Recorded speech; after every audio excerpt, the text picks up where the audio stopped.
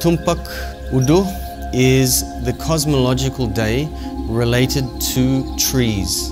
On this particular day, the energy in the worship goes to the God Sangkara, the god of nature and abundance, and the abundance of nature.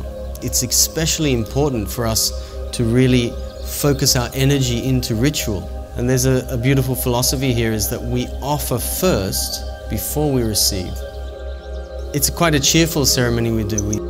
We say a little rhyme, a little verse, and then strike the tree 3 times with a knife or a hatchet to stimulate the tree to give us fruit, because Galungan is coming in 25 days.